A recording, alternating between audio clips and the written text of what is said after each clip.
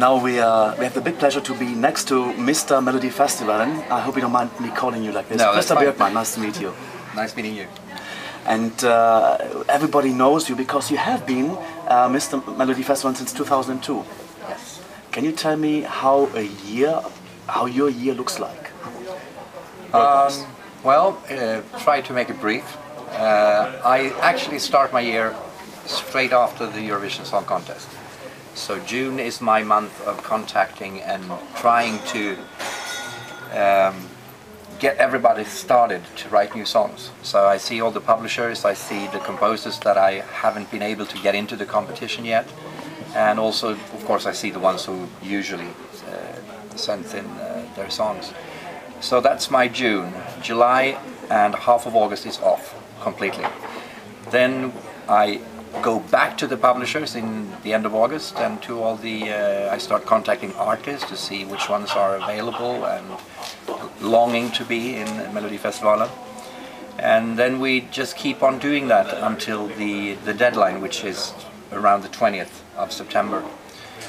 Then we start the jury work, and then eventually I get this year 27 songs from the jury. Then I start finding artists for these songs. At the same time I start looking into what is missing in the genre mix to add on the 4 wildcards that I choose myself. And then once we have the artists in place, we start actually producing the 32 acts. And that is December and January we do that. And then we're on the road for 6 weeks. And then we have a winner. And once we have a winner, we start redoing the act for Eurovision and preparing for the Eurovision Song Contest. And then it's May, and then it's June again, and it starts all over. Wow, it's fantastic. You've been doing it since 2002. For how many more years you want to do it? This is the 9th time I do it, and I've said that I will bear with it for at least 10. After 10 I will consider to see if I'm going to continue or if I'm not going to continue. I do it year by year now. This is something that is totally consuming. It eats up all energy that I have, so I have to feel that I'm still burning for it. It's not just a job. You have to really, really feel that you can handle everything. You can handle the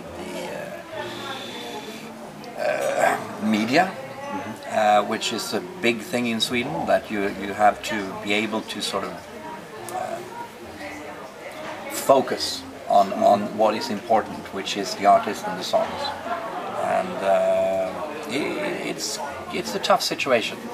So you are actually the one that pre-selects the finalists for the Melodifestivalen. Is that right? No, that didn't sound right. I select the artists. Yes, that's what I meant to do. And whatever the outcome is always up to the people. But what we do is that, of course, it is a competition, obviously, but it's also the biggest show in Swedish television. So to us it's very important that we make a show that is so interesting to people that they don't want to swap channels during these 6 weeks. So it's a mixture of both, you know, to make the competition as hefty as possible, but also to make the best show of the year. It is actually the best show, from my point of view, the best show that there is, the best national pre-selection there is in the Eurovision world. And I have to give you big compliments for that. Really, I've enjoyed it now twice. I don't speak Swedish, but I've been there twice and it was really amazing. How about you put together there? It's fantastic. It makes us very, very proud to hear that. We really want to be the best selection, but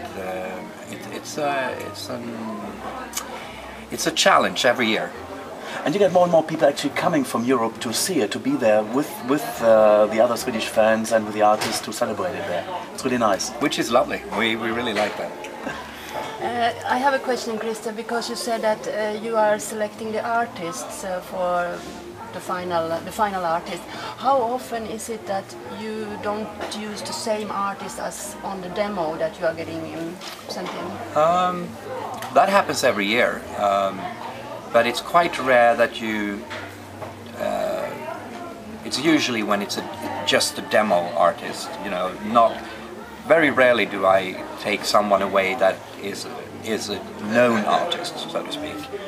So if the song is actually written for a certain artist, it's usually that artist that are Most of the time. Yeah.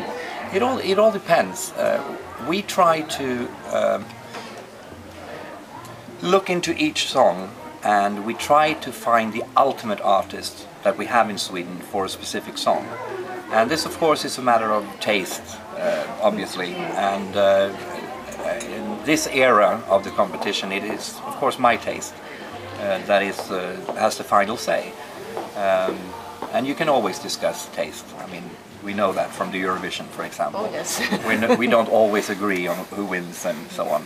But it's fascinating. It's a lovely job, and I'm very proud to do it. And also when I get to hear that we are considered to be one of the best in Europe, that is fantastic. The best. Yeah, I have to say I was so surprised. I have been participating in Eurovision for quite many years now, and I didn't understand that from the beginning. And when you meet people from Greece and from Spain, and they say Melodifestivalen, and they can sing all the songs even if they are in Swedish, but they don't speak any Swedish. It's really fascinating, and you are a bit shocked actually. Yeah. We are so, how can I say, spoiled here in Sweden, so we don't always realize how big this event is actually in other countries. Yeah. Can I ask you, how many songs were sent in this year? This year it was 2,800 and something odd songs. That's really amazing. Which was actually little for us, because we had asked all the publishers to actually withdraw all the old stuff. Because we noticed that a lot of songs kept coming in year after year and never made it actually to the final contest. So we said, try to just get rid of what is not, good enough to be there at all. And they took away something like 500 actually, which was good. It gives the jury better workload. Yeah, a bit less. Yeah. But you also have a new thing with the web joker this year. Do you have, how did it work? It worked very well. We should be very careful with the translating the Swedish word joker, because that's a joke. It's a wild card. Yeah.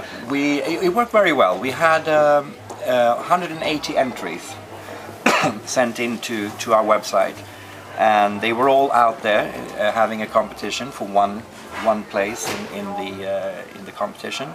And we had more than 800,000 hits on the website during this period of 5 weeks. And of these 850,000, 300,000 voted. So it was a huge success actually. And we will do it again. And I hope the winner makes really well in the competition.